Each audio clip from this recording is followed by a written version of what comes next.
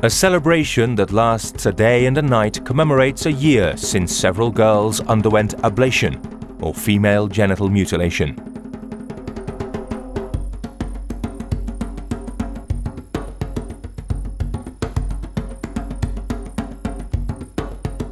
Ablation is the removal of the clitoris, and girls who undergo this process are denied any sexual pleasure for the rest of their lives.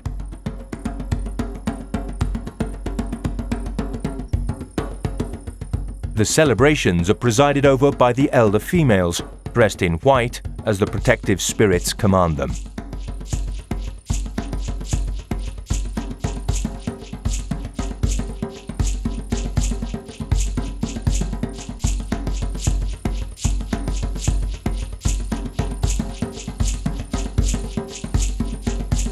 Female genital mutilation is still practiced in many African countries, even though it can, on occasions, lead to death.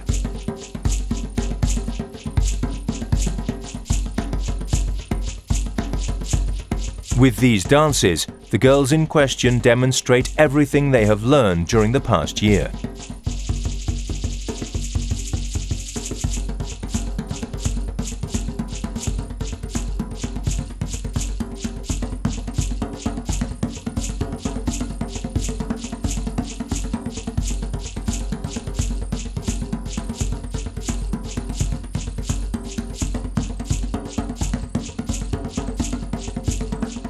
Every gesture, every movement, every tattoo, and their costumes, everything has its symbolism.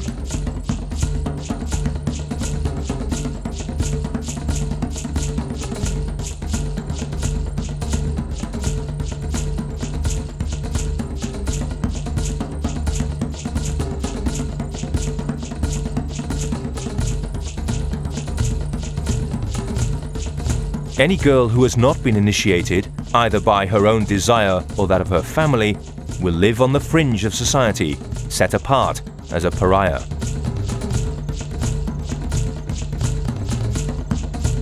It is the eldest and middle-aged females who themselves have already suffered this barbarous act who endorse and defend this atrocity.